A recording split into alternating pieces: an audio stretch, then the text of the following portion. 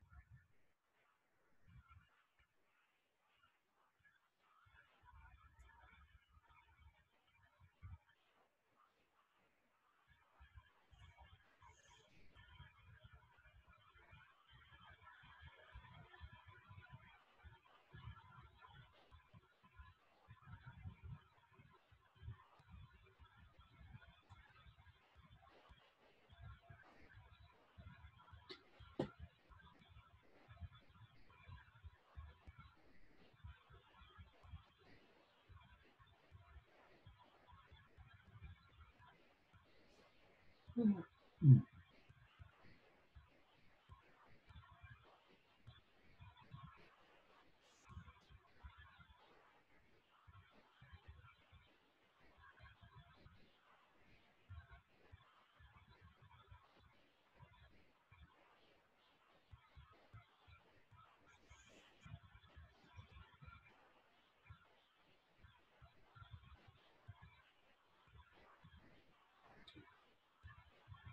Okay, I think we can begin.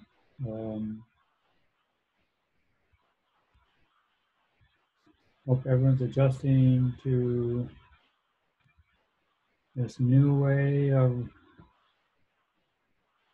teaching in life. Um, I must admit I'm still adapting. Um,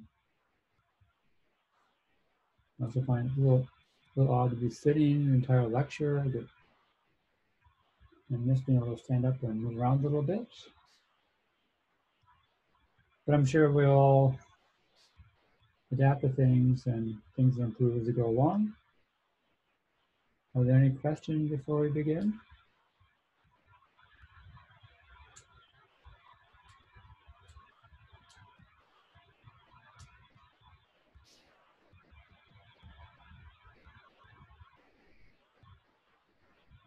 Okay.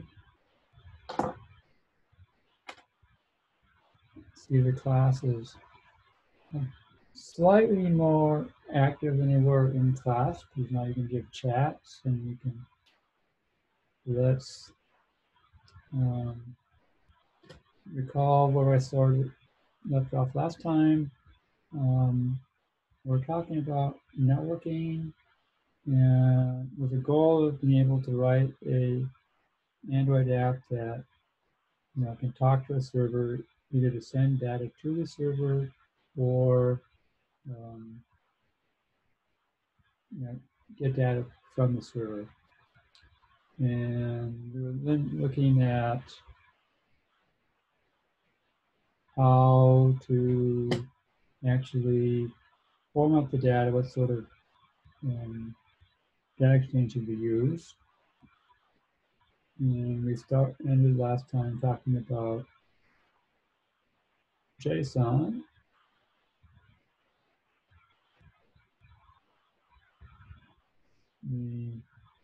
Get my slides up. There we go. So I'll back up a little bit to remind everyone about JSON. JSON is this general notation to change data. It, as the name indicates, it comes from JavaScript. There is a long line of data formats that people have used to try and do this, and I'm sure we'll find more and more as we go along. Sometimes they are too complicated, sometimes they are too simple. Here we have JSON allows us to map the following data types: null, true, false, any sort of number, strings, and arrays and objects of those things. Like I said last time, yeah, but in this case, I'm using an example of Java, but it could, yeah. When we use Kotlin, eventually we are using Java. So it's, we convert the Kotlin data into a JSON object, convert it to a string, then we can write it to a file, or we can send it to a server and get it back from the server. And examples of the data, numbers, various formats, integers, floats, scientific notation, null, true and false, so pretty straightforward. And then a string, again, is very C-like, Java-like, and they also use the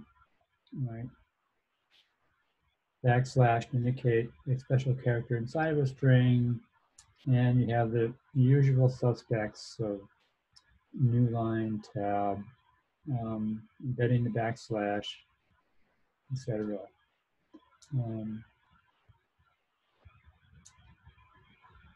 And here we have an example of arrays.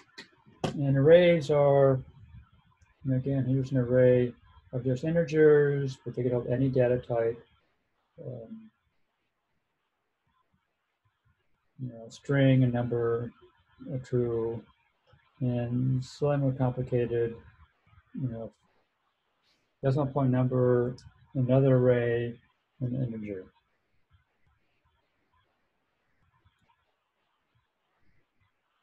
Objects, simple called dictionaries, key value pairs. Keys are always strings. The values can be any legal JSON data type. So like I said last time, here's key for name, string for value, age, and then value of the number. A slightly more complicated example, we have multiple keys separated by commas, ID, office, phone number, email, and then a rating. The key there has the values and is a dictionary. Again, the values can be any valid JSON object. For a long time, validation document had one top-level item. It could be anything. Since then, that has changed. You can have multiple objects at the top level, but still in usage, I think this is a pretty common thing to do. Just have there's one top-level item. Normally, that's going to be an array or a dictionary, so you can have multiple values.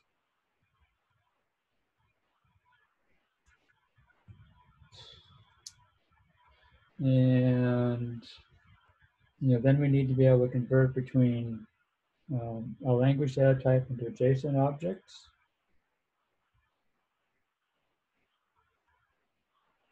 And so there's a standard JSON library, JSON object, which deals with object at the top level, and JSON array, which deals with JSON arrays at the top level. And these are included in Android for us. Here's an example of using it for using JSON objects. So here I'm creating a JSON object, and I'm adding different key value pairs into the object. And then when I want to get the string value out, it's just toString on the JSON object. And in the comment here, I pointed out what string we get. And again, it's just curly brackets indicate that it's an object in JSON. Then the keys are all strings and the various values.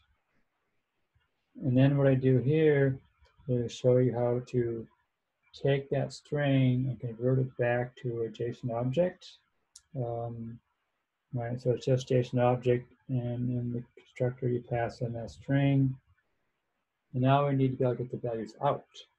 And then it's a standard get method. So get int, get array, get object, which means we have to know at each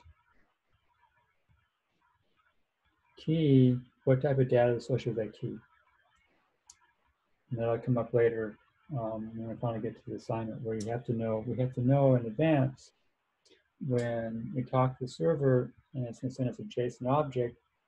Well, we have to know, are we going to get an object? Are we getting an array?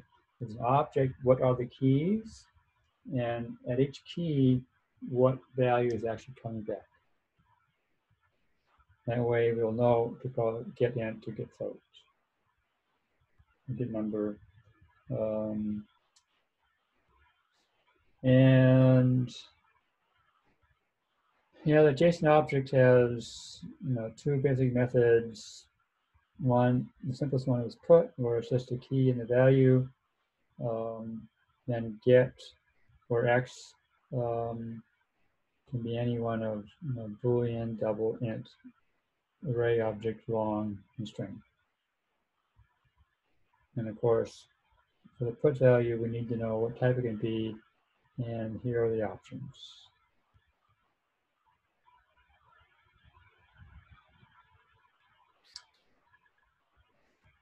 Here's an example of JSON array. Again, I create an empty JSON array object, and I just use put, right, to add things. And again, to actually convert this to a string,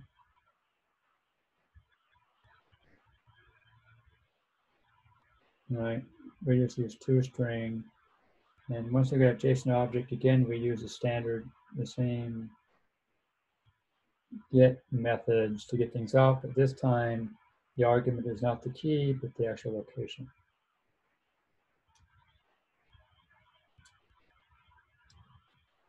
And there's a number of third-party libraries which we can use to do the same thing. I don't cover them because in our use case, we're going to use Volley, and Volley will do this, help us do this anyway. So,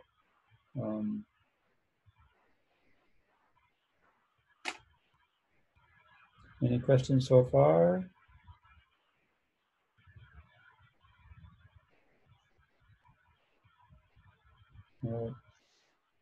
Okay, right. So that's JSON, and now we want to go on. And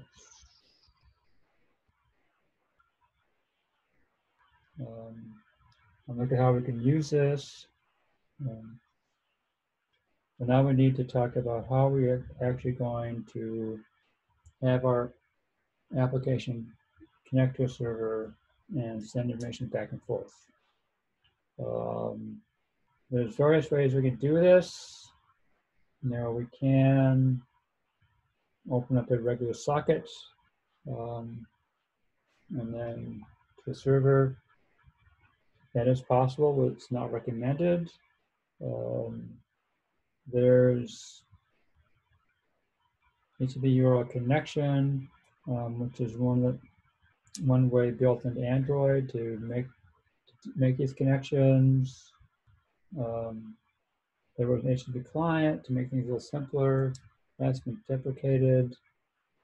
There are a number of, again, third-party libraries. In this case, we'll look at one called Volley.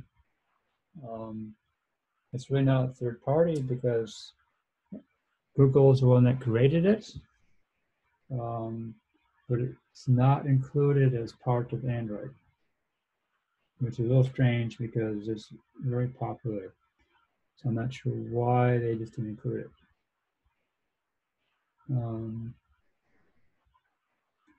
If we are going to be doing networking, the request information, there's two things we need to do inside the manifest file.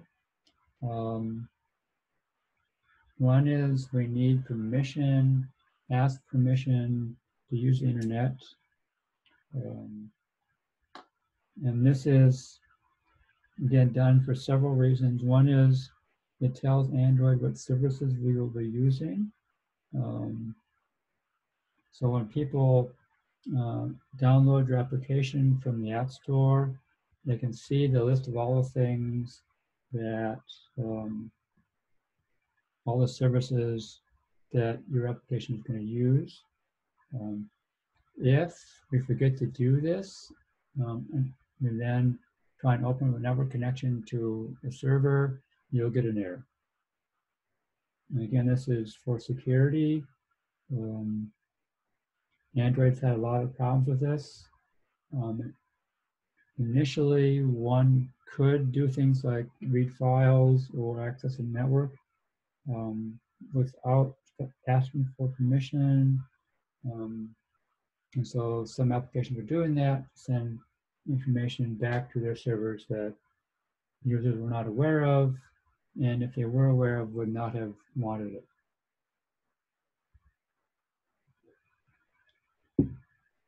Now, next thing is, again, ask for permission as networks, access the network state.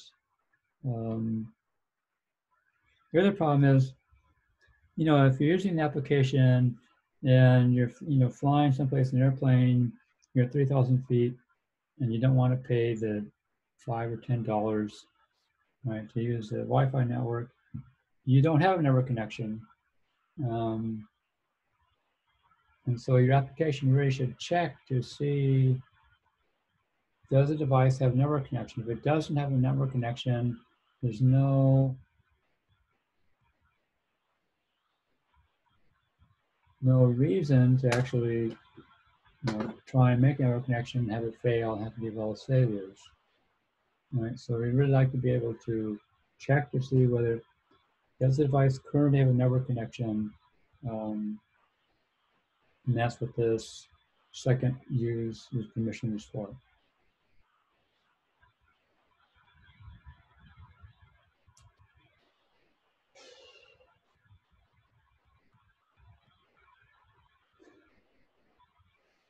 So how do we actually ask for permission?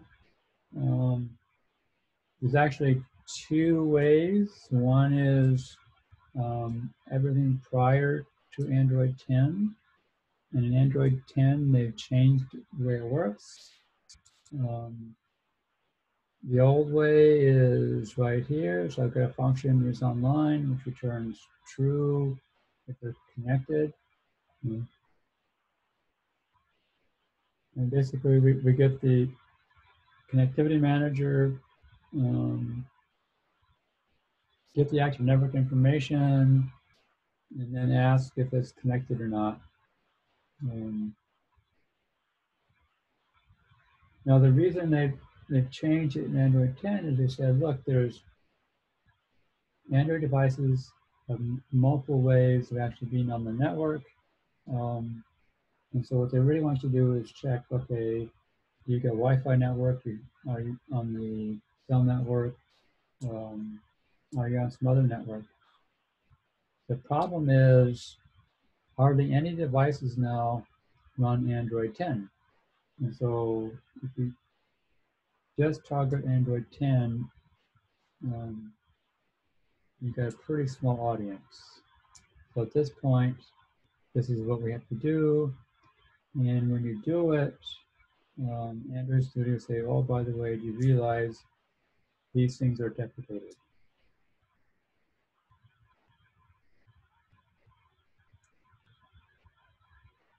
So the choices are either we use deprecated methods or we only target Android 10.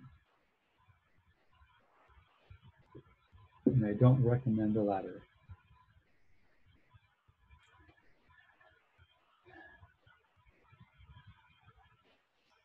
Okay, HTTP URL connection.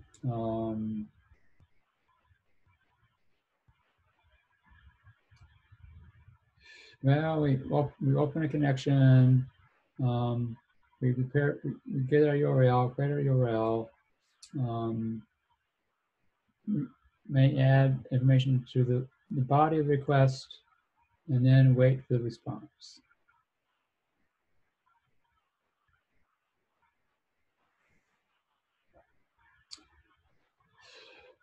So I'm going to be using an example for one of my past assignments, and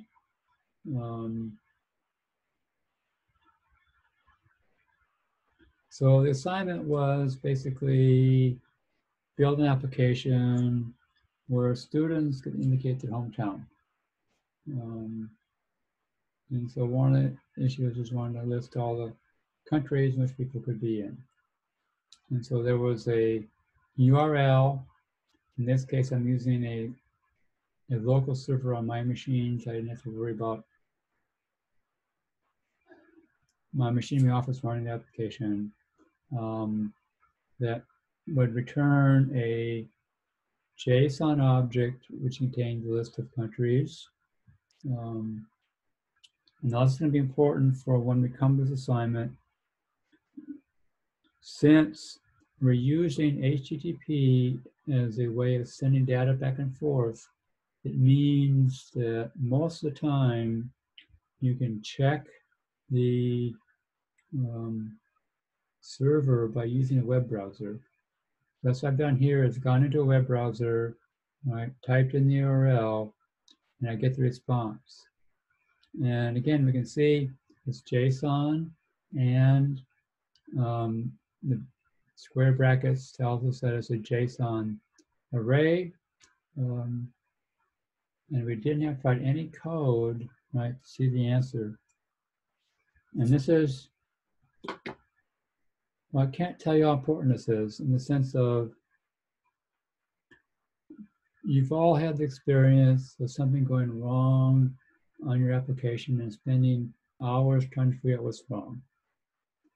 When we're dealing with network programming, it gets worse in the sense of, okay, I'm going to send a request off the server and something goes wrong.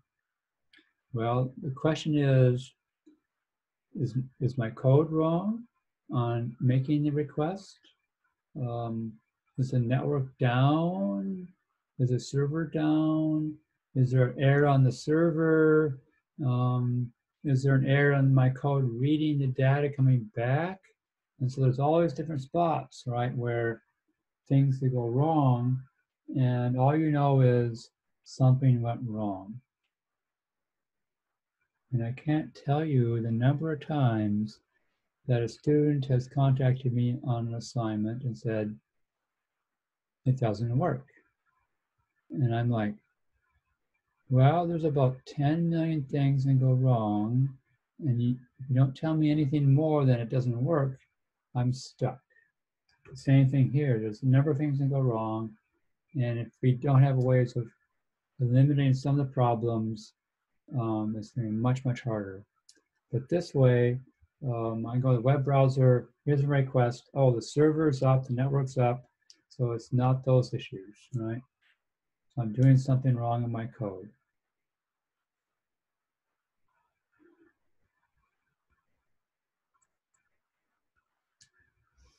So here is basically doing the same thing in code. So I'm declaring this to be a URL connection. So to do that, I need the URL. And then I can ask the URL to open the connection. But now the problem is there are different types of connections that can be opened up. So that's why I'm converting it as a URL connection.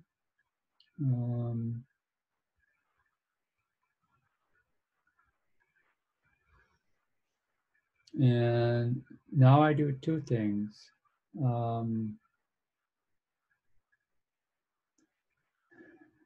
not sure how those backticks got in there. They shouldn't be there.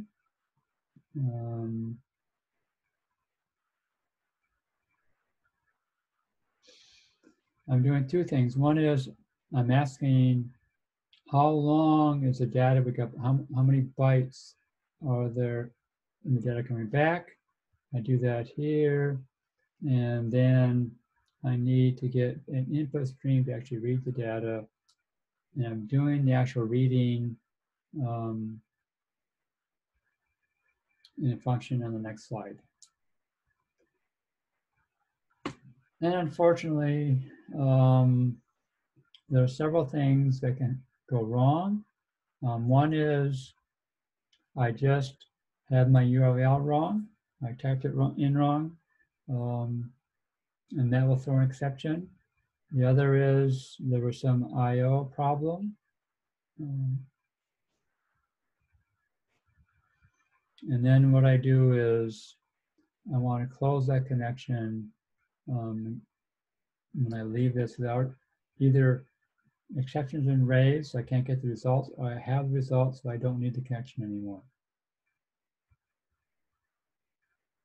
And it's, you do want to be careful to close your connections.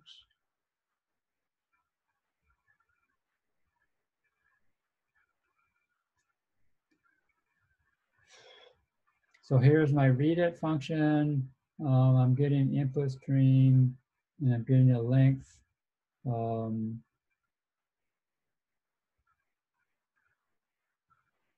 then I want to create a input stream reader because readers are a bit easier to deal with. And then I need a buffer, and then I read into the buffer, and then I convert that buffer into string. Now I have to tell you that this code isn't exactly correct because I really should check to see how many bytes are read from the reader.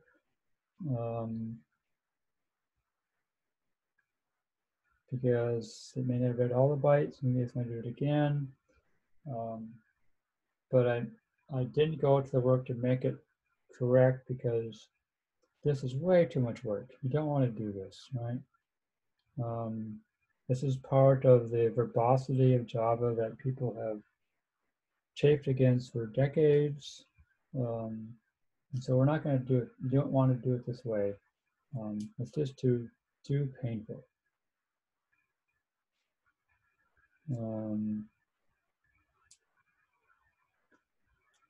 And yes, there are some issues we have to deal with. Remember, we don't want to run long-running functions on the UI thread because they block. And anytime you go to the network, it is going to take longer than you want. So you do not want to be doing any network calls on the UI thread. And if you do that, Android should throw an error for you. Also notice we needed the length of the response. We have to handle those errors. And if we're getting JSON back, we need to parse it.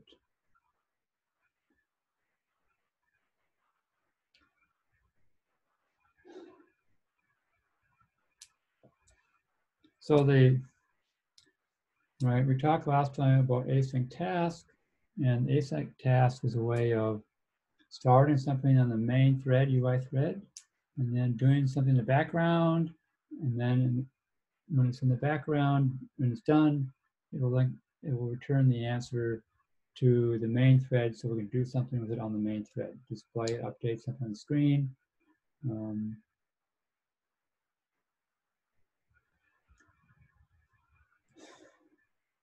So here's an example of use the async task to do this.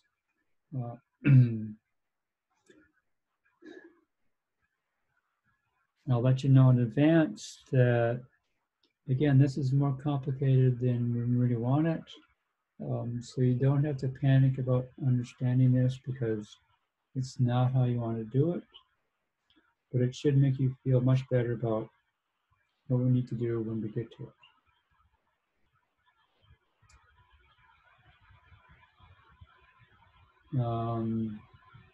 So again, we need to do subclass async task. And remember, we need to give it 3 generics. One is the type that's going into doing background, right? The next one is what sort of data are we going to send back to give periodic updates. In this case, we're not to give any updates. And then we need to specify the actual data we're going to send back to the main thread when we're done. And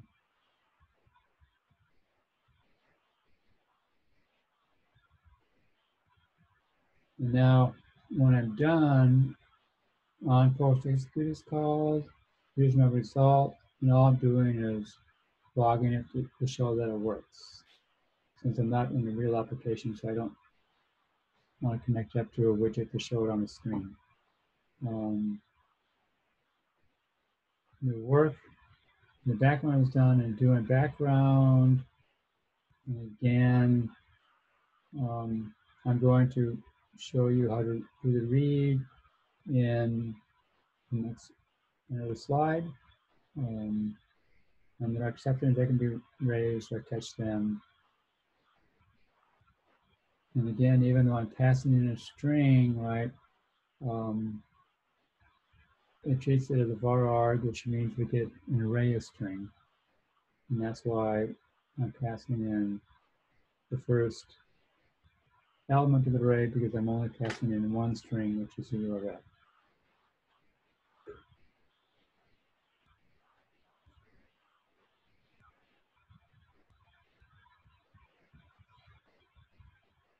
Well, actually, it's the same code we looked at before.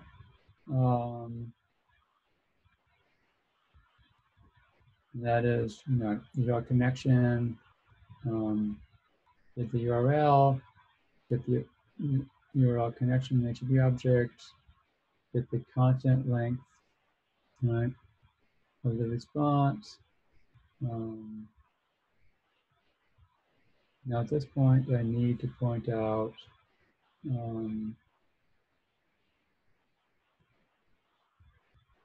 there's a big gap in time between these two, right? When I start here, that's when I'm going to open the connection to the server. We open the connection, server accepts the connection, our code then sends the URL to it, and the server does what it's going to do and returns response. And then, so this get content link blocks until the response is sent back to us and the connection basically closed.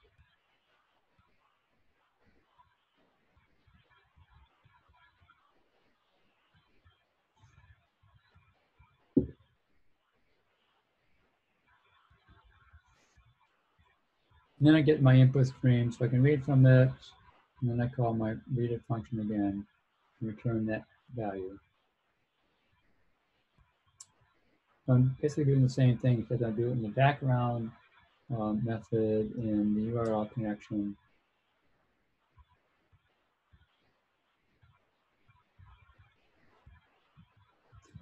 And then to actually call it, right, again, we correct instantiate the download web page task, and then I call execute on it, and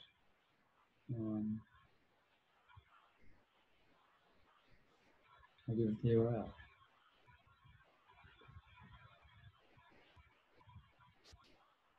Now here's where I need to start giving the warnings, and I need to do it multiple times. And somebody will still get caught on this. So it's important you understand what's going on.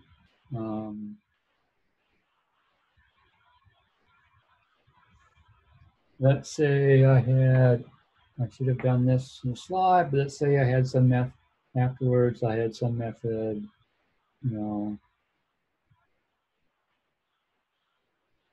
print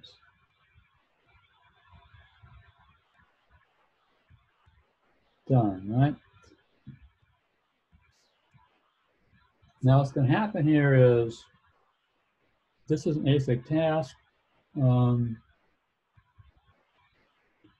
So when I call execute, what we know is going to happen is, if we go back to the previous slide, we're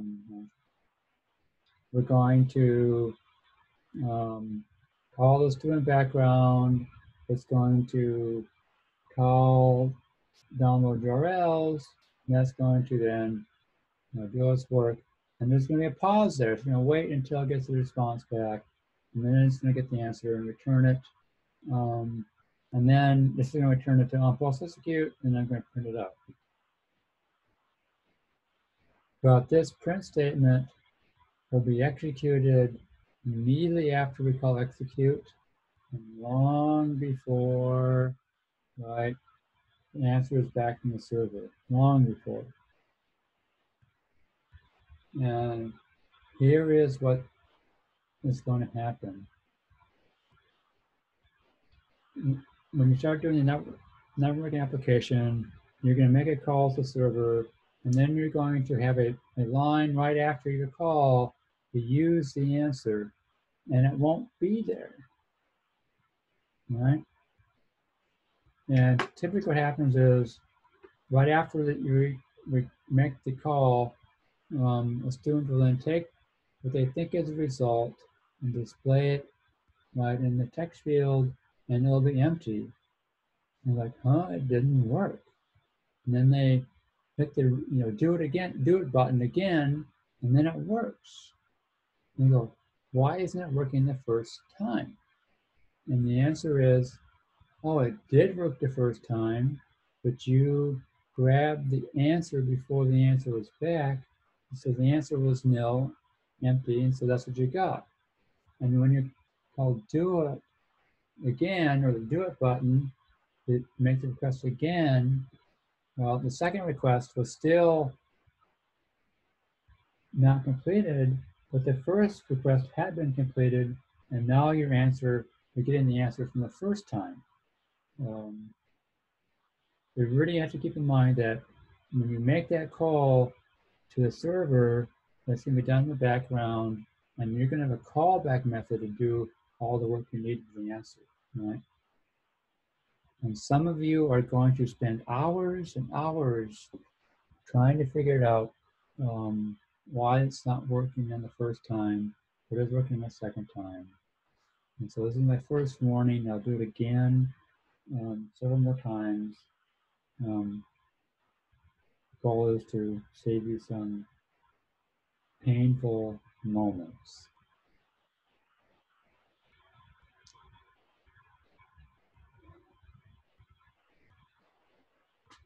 If you're a web developer, you've seen this before. Servers will give you error messages depending what type of thing went wrong on the server. We get a response. And the 200, that's like everything worked perfectly, you're good. Any response that's on a 300 level was a client error, it means we did something wrong. 500 is something went wrong on the server. Now, if you're getting a response like this, that's a status header, that means the request made it to the server and you're getting a response back. That's just one type of thing that can go wrong, right? If you got the wrong URL, then there's no server at the other end, and so you're not going to get a response back because there's no one at the other end to answer.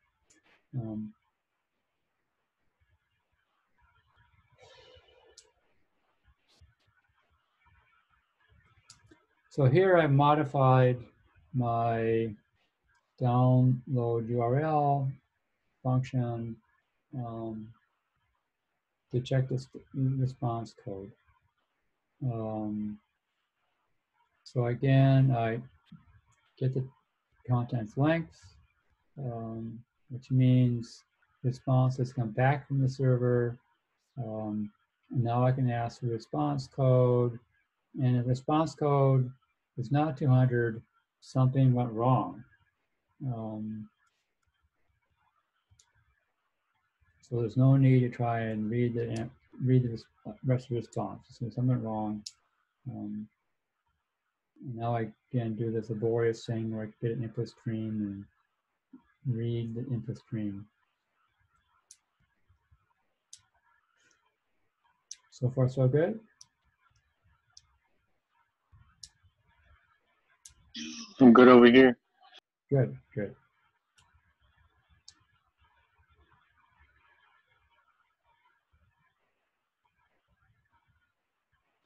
Okay, so if you read the network document will specify the HTTP protocol, the server is supposed to return the content links back in the header of response. The problem is that doesn't always happen.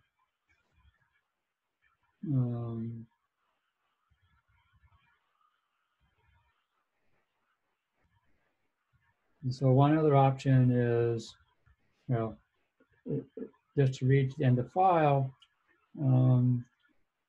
But that's a little dangerous because when you're reading from a network request, the end of file is only sent when the connection is dropped. Now in HTTP 1.0, the server will drop the connection once it sends your response back. But in 1.1 and 1.2 protocols of HTTP, the server does not have to do that. And so they may not, they should close the connection unless you request it to stay open. But in general, reading to end of file on network connection can cause a problem. And the problem is the connection is not dropped, you will not stop reading and you will block waiting for more data when there's no more data to come.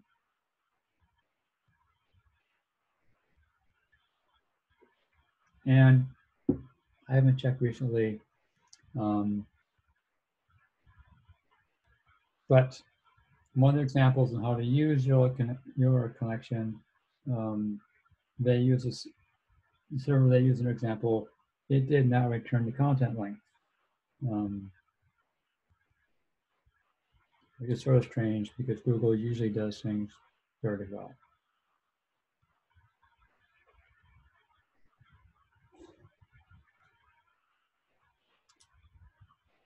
Okay, that just got us to the point where we've got the response back and now as a string, and we now need to convert that string into a JSON object so we can pull the values out. Now in the past, I'd show you how to do that. We've seen how to do it by ourselves, but not in the network connection. But I don't do that now.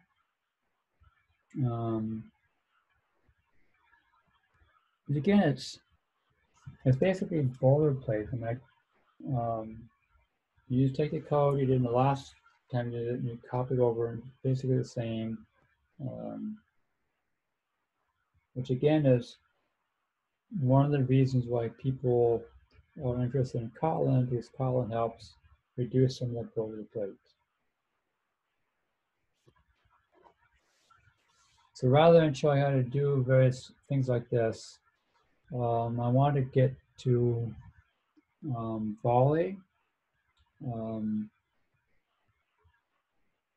this is a very popular library, and the reason is there's all those boilerplate things you have to do, and volley does that for you. So you get to operate at a slightly higher level. And it's, like I said, it was developed by Google, but you have to download it. And there is, they have their documentation on how to use Volley. You've got more information than I give you here.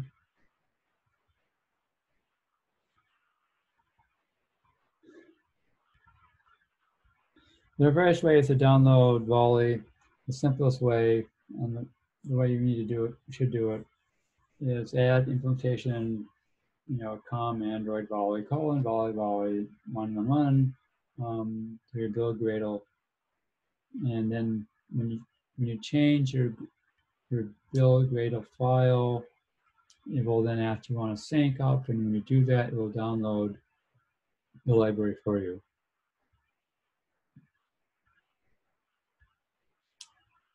Now you can actually download the library as source code and add it to the project. It's better to do this way because what happens when they update the version number, basically Android's to tell you, hey, by the way, there's a newer version, do you want to download it? And then you can be notified and get the latest.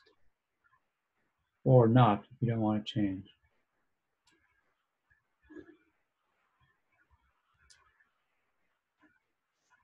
So the basic parts we need to know about, there's a request queue. It's basically a queue for requests. And so you can make multiple requests at the same time.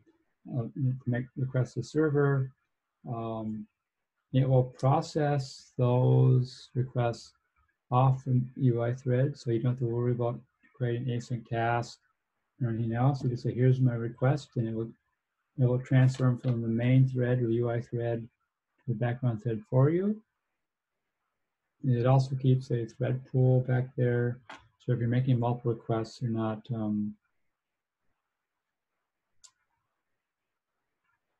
you're not blocking the first request, not blocking the second request. We need to make the request, and the request has three parts. One is the URL. What do where do you want to go? What server do you want to talk to? And then we need a response listener. And this is when the response comes back, one or two things happens. Either it was a successful request, in which case the listener will be called to process the result. If something went wrong, then the response error listener will be called. And so request needs all three: where to go, what to do when we're successful, and what to do when something went wrong.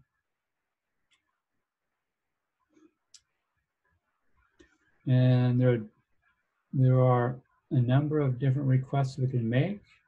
One is I'm getting a string back. There's two for JSON objects, or JSON.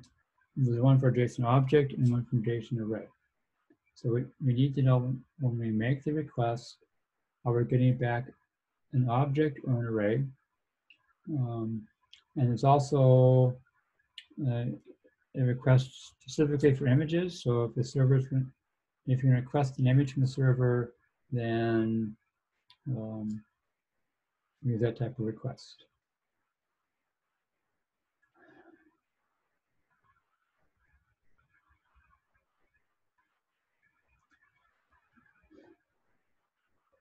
So the basic workflow is quite simple. First, you create a request queue. Usually you do that once. And then we're going to create a request, edit the queue. And then again, I'm going to warn you, right? The request has two listeners, right? Those listeners will be done for you at a later date. because they have to wait for the response to come back from the server. So your next line cannot use the result yet. And the listeners are called on the UI thread, right?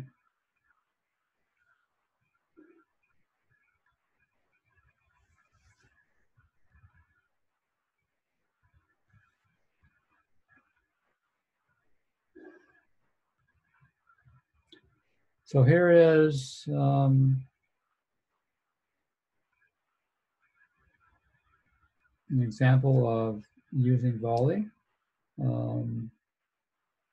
Like I said, we need to first get the request queue.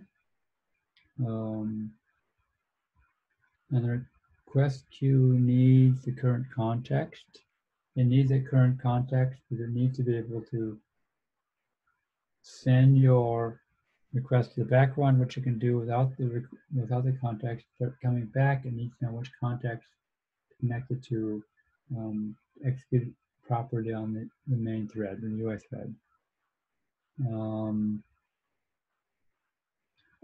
We need the URL. So here I'm just going to get the main search page for Google. Here's my request. Like I said, there's three things. Here's the URL for the request. Here is my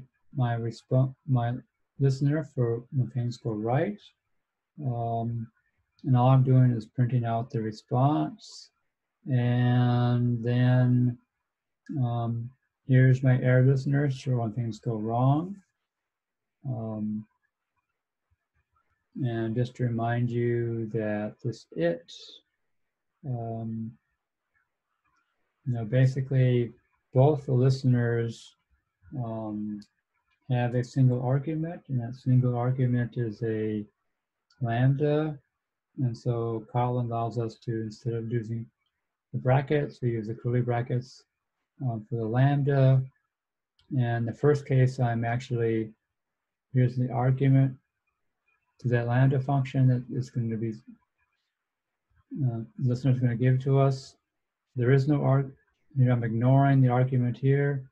And so I get to use it, which refers to the argument being passed to my lambda from the error listener. And then finally, I have to add the request to my queue.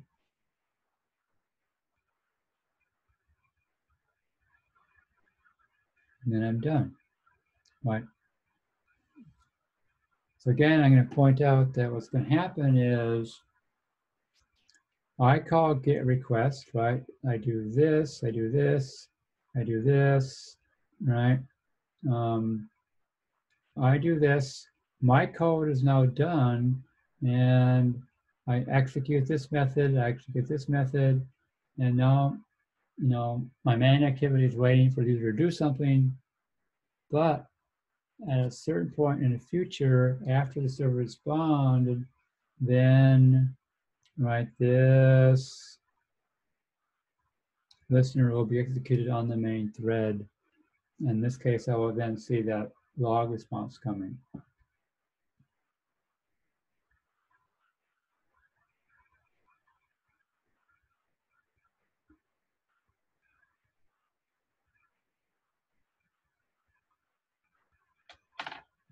And here's all the headers. Android Studio is getting better at prompting you for which import to use, but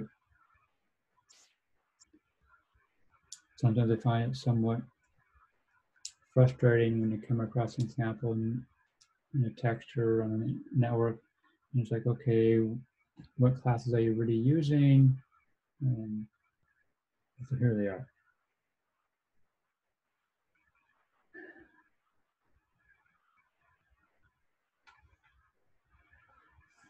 And again, this is the entire volley part. And you have to make that it's a lot simpler and shorter than using the async task. And they should be connection object, right? And basically doing the whole thing in 1, 2, 3, 4, 5, 6 lines.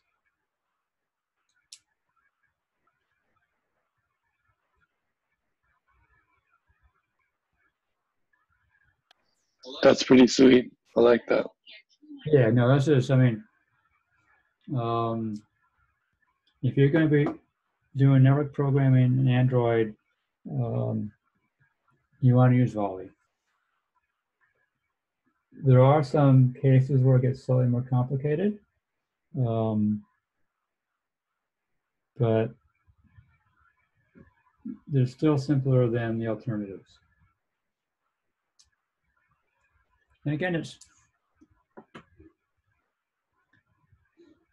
for me, I used to teach a course on network programming, and yeah, it's sort of nice to get down to the low-level details and understand sockets and how they work, and what's going on, and buffering, and on and on and on.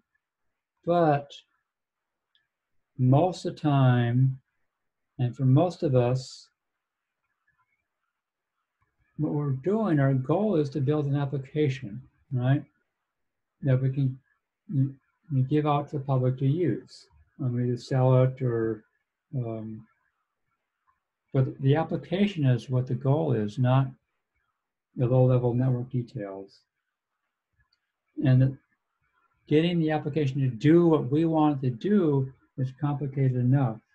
And so we really want libraries which allows us to focus on our hard part and not their hard part. So this is very sweet because it's very straightforward, right? Quite simple.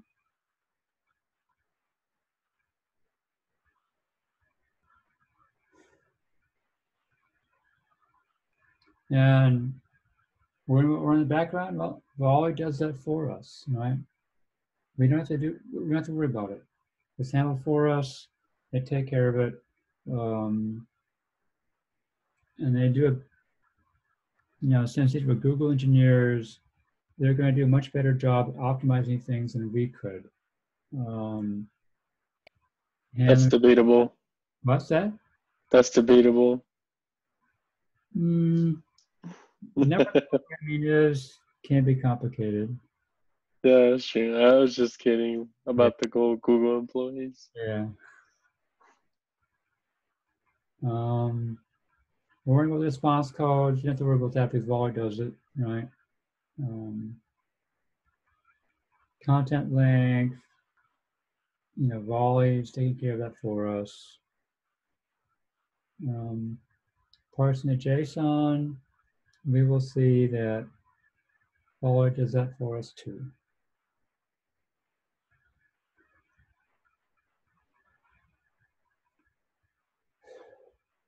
Okay, again, I'm going to repeat this over and over again multiple times. You'll probably get sick and tired of me saying this. But again, I want to point out the order of operations where things are being done, right? So look, I start here, I create my request queue, right? Here's my URL. So now I'm going to print out a log statement saying, okay, I've started. And then, basically, both my listeners are just going to print out, got a response or I got an error. And then, I print out, I'm going to add to the queue. I add to the queue, and then I print out that we're after adding to the queue. Okay? And now the output is, well, first I get start. That makes sense, right? Because that's the very first thing.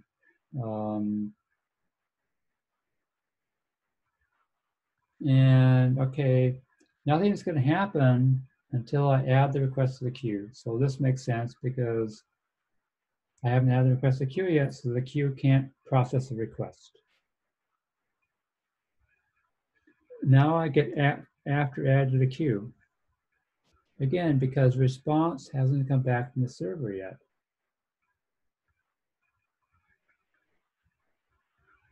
And then afterwards, I get response. Right? Is that clear, everyone? That this get response is coming afterwards. Yeah, Because, that makes sense. yeah, this, because we have to wait for the server to respond before we can actually call that code.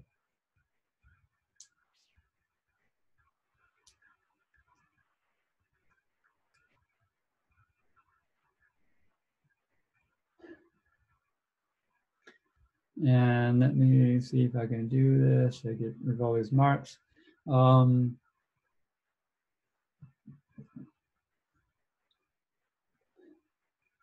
here's the mistake people are going to be making. Let's say I have someplace up here, I've got a var, and I'll just call it foo, right? And I won't worry about the type and assigning it. And then what I'll do here is instead of doing log, I will say foo equals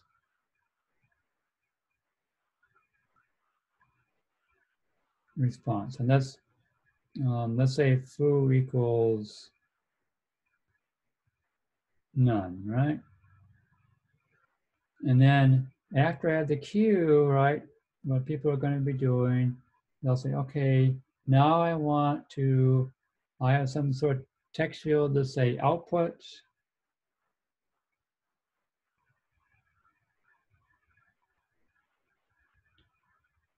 And the text equals food, right? And then they're going to run this code, and then what's going to display on the screen? What is output? The text field output going to show? It's going to show none, right? Because this fluid response in our listener has not been executed yet.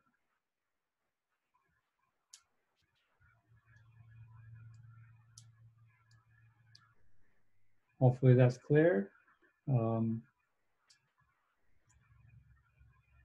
It's a natural mistake because if you haven't been programming with threads or concurrency or network programming, everything you've ever done in code is like you start from the top and you go down, you execute that way. And so by the time you get to the last statement, everything above has been executed. But that's not the case here.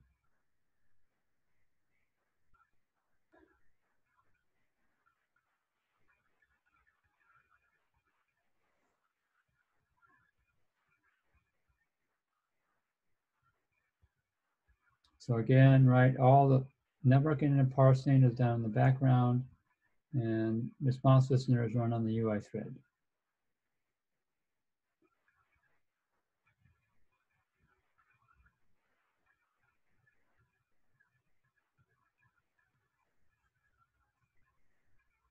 So here's my example using a JSON request. So again, it's the same example as using before.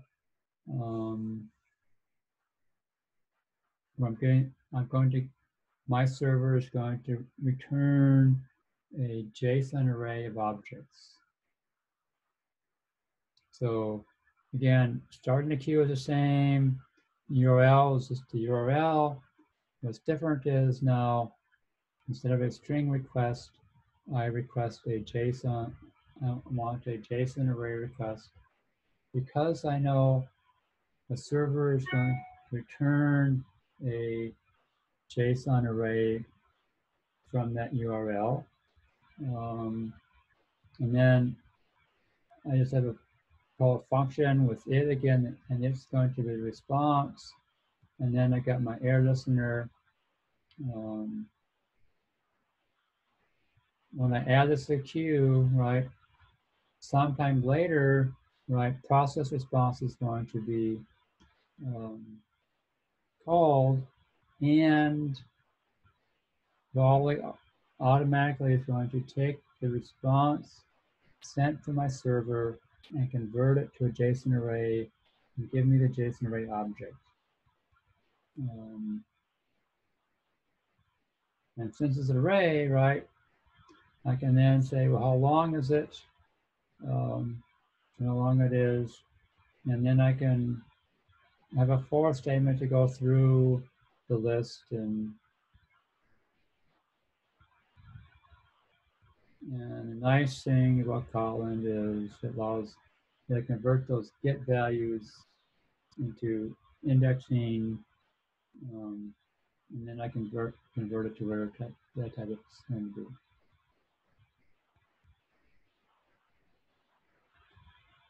So again, right, Volley is handling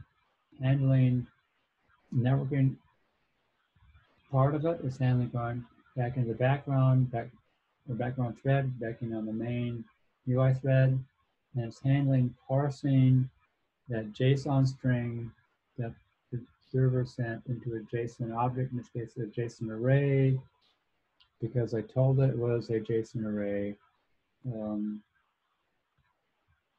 So all those low-level details are handled for us, so we can focus on well, go to that location and give me the JSON array so I can put that out and do something with it.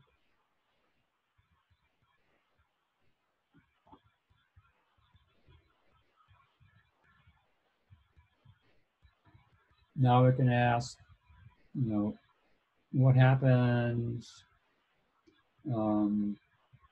if I ask for a JSON array request and the server actually sends back a JSON object? Well, the answer is it's going to try and parse that JSON object as an array, and it can't until we give an error, and so then we'll get our error listener called.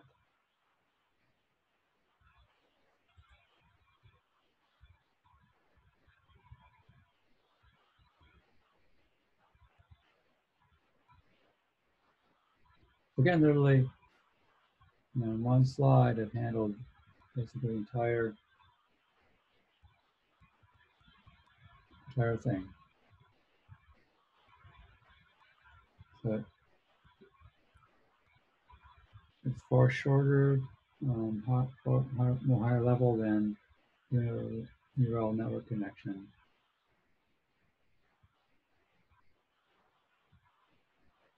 Yeah, we have these methods.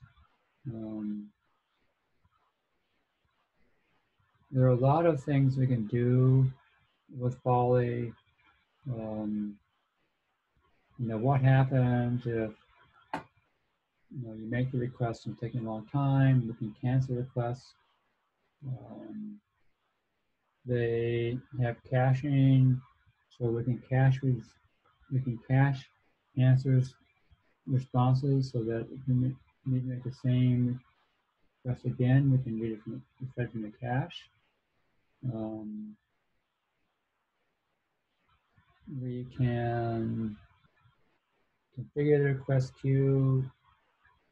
Whenever you're doing networking, a lot of networking parameters you can set, optimize. So if we know enough and we're happy with the settings that Google set in the Volley, we can change that.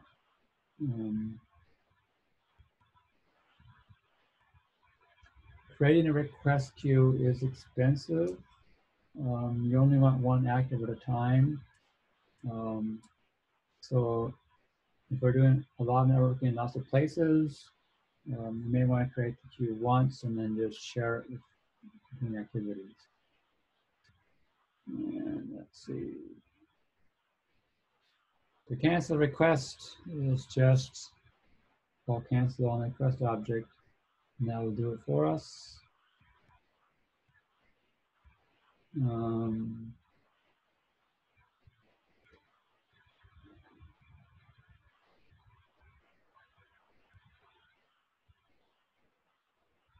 Here's my example.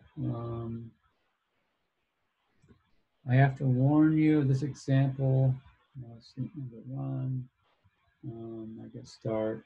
If I go back and cancel, right, go back and forth. Um, the second time I did it, it happened too fast, so I couldn't, right? Um, and then once I got the response back, it's being from cache, we can't go fast enough to cancel it. This example no longer runs because campus no longer allows HTTP requests. They all have to be HTTPS requests. And there was some problem with the S, and I haven't figured that out yet. All again I'm doing is, here's my on create, and it's, standard stuff. And then I have the two buttons, my set on quick listener.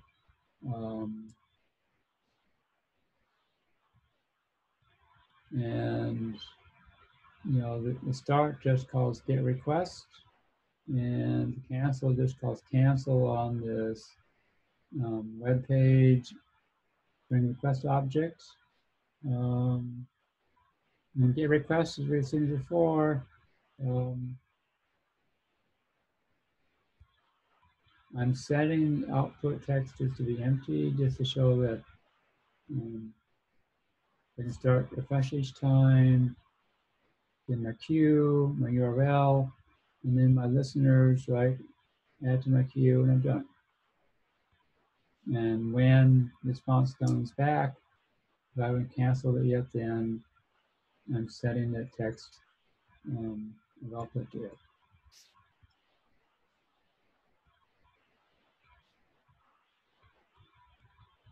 So literally, in one slide, I was able to create a very simple application with two buttons that made admittedly extremely simple requests in the network. But still it worked, right? One page. And mind you, I'm doing it in 24 font size, and it has to be on these crazy slides, which are not, they're short. The height is short and the width is longer.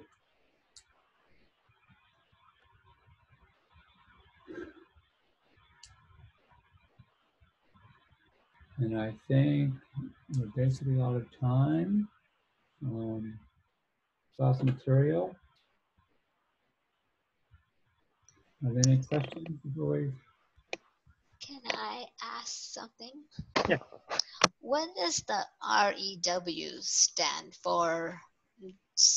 Run a similar variables like REW web page. Oh, those are my initials. Oh. I was like, what is that something magic he's referring to? No, just my initials, right? So this is my URL for my campus webpage.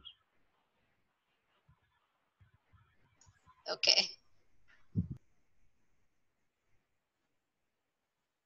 Any other questions? Professor, I have one question regarding assignment 2, Okay. assignment 3, sorry. So the assignment says that in the animation mode, lines will move based on the pull of gravity. Yeah. So my question is, do we have to use accelerometer here, or do we have to use the cursor position? And depending on the cursor position, we have to draw the animation for the shapes. For gravity, it's accelerometer. Okay, so it's not like when I place the cursor on the shape and then shape will be moved as per the cursor position. It's not like that. No. If we're looking for gravity, you use accelerometer. Okay, fine. And I'll talk about that next week. But when we have accelerometer, Okay. even if you put your phone on a table, right? Accelerometer will still show that you're accelerating downward because your gravity is pulling on it, and so you will get a value there. even though the phone's not moving at all. Oh, okay. Thank you. Okay. Any other questions? Is it good to rely a lot in third-party libraries? Like I know Volley is from Google, and Google and Android go pretty well, but it's kind of scary just to depend on the third-party library, especially for this network stuff. Yeah, you don't. So before I use a library, usually they've got a GitHub repository, and I go there and I look at how many stars they have, how many commits they've had, when the last time they updated the project, if I'll use it.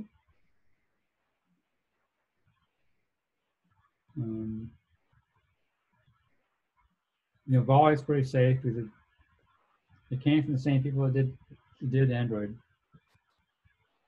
Okay.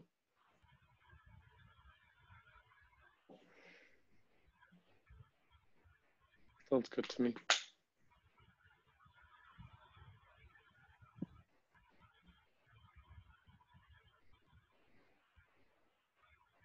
So, before we take a break for the weekend, how are you finding doing this completely remotely?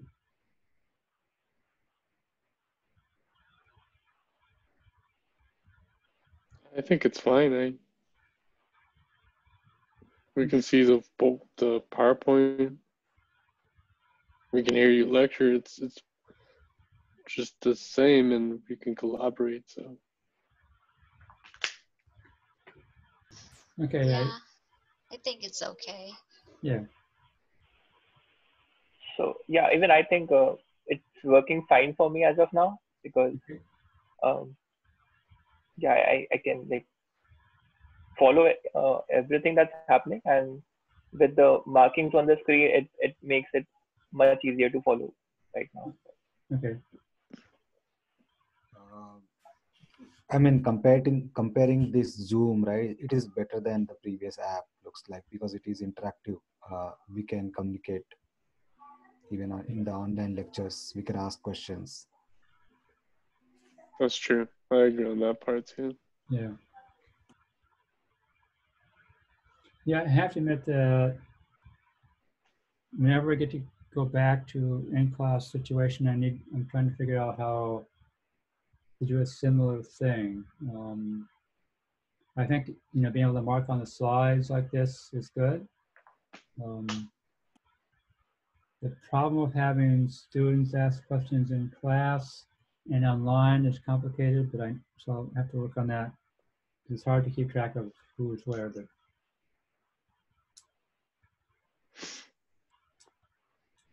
Ever since you've been doing these Zoom classes, I haven't seen the previous lecture.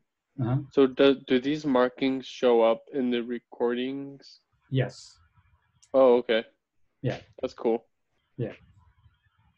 And I have modified the lecture video page. So there's now a listing of the rest of the semester and a link to the videos. And the videos are now posted on YouTube, on my channel. So you can also subscribe to that channel and get notified when I put new videos up. But I also, both my classes go there, so you'll get notifications for both classes to do that. That's cool. Okay. Yeah, that sounds good. Okay, I hope everyone has a good weekend. You too. You too. Yeah. You too. Thank you. Thank you so much. Thank you. Thank you.